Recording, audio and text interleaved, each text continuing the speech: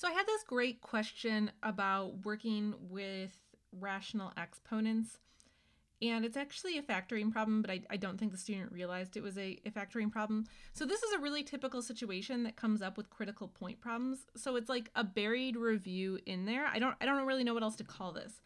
So what I want to talk about are these two examples. These are really common things that come up in calculus where you're trying to find the critical points and the domain. So let's jump right into it. All right. So first things first, you've got to take the derivative of this and to find the critical points. And you have options of how to do this, but I'm going to give you my own personal opinion of how to do this. Now, if you watch other YouTube videos, you'll see other ways to do this. So, I mean, if you don't like this explanation and you prefer another one, that's totally fine. You do you.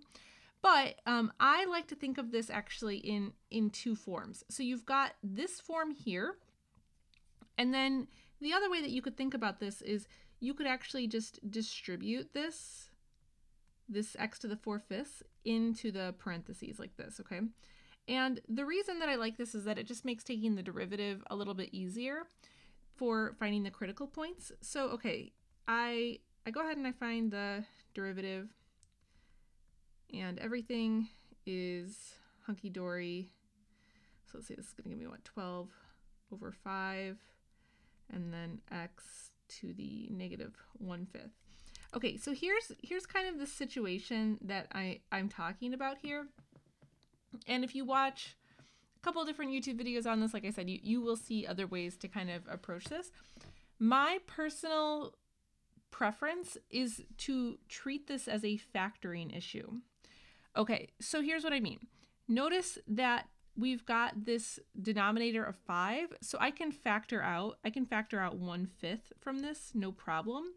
So I'm going to write that 1/5, and that will get rid of the fractions because we just dislike dealing with those if we don't have to. And then the other thing to notice about this is that these exponents, they're just kind of hard to look at. So the trick that kind of comes up here is, what if you factor out kind of this negative one? So what if I factor out x to the negative 1/5?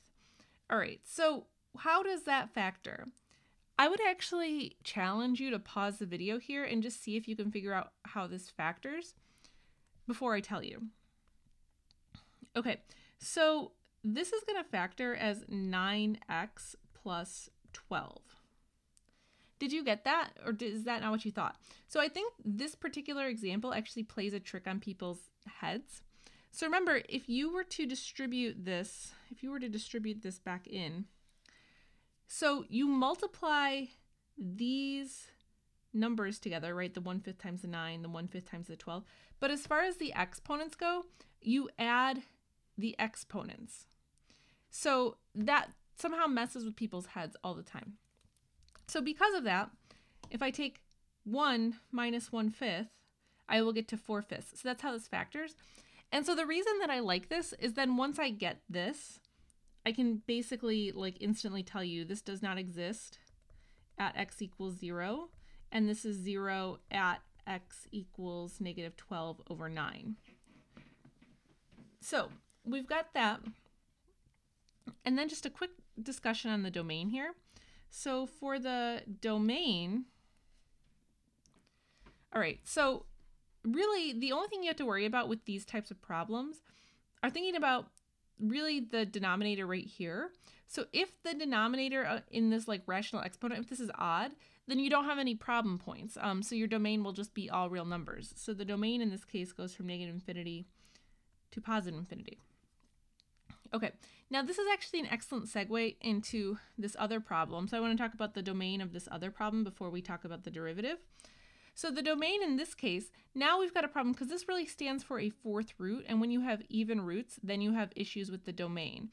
So when you have even roots, you cannot have, this cannot be negative, really. This value cannot be negative. So in this case, the domain here would actually start at 0, and then go to infinity. So that's kind of one difference that you want to think through.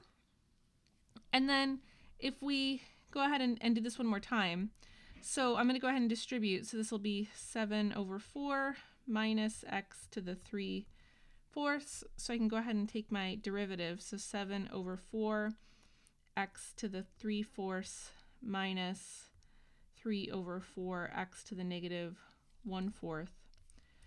So I think sometimes people just don't want to like lean into this particular factoring trick. And once you get it, it goes very quickly in my opinion.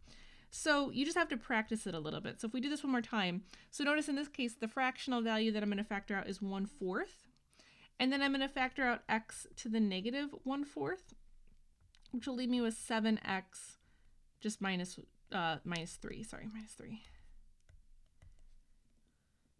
And so that's how that would work. And so then you have, once again, so it does not exist at x equals 0, which, okay, fine. I mean, that wasn't in the domain. And then you have, this is 0 at x equals 3 over 7. And so then you can kind of just go forward with this with whatever else you need. But these are really common questions that I get, so I just wanted to make sure you've kind of seen this factoring trick. And like I said, if you practice it a little bit, you will get a lot faster with it, and you will notice that this happens a lot in usually like critical point type problems. All right, guys, thanks for watching. I'll catch you next time.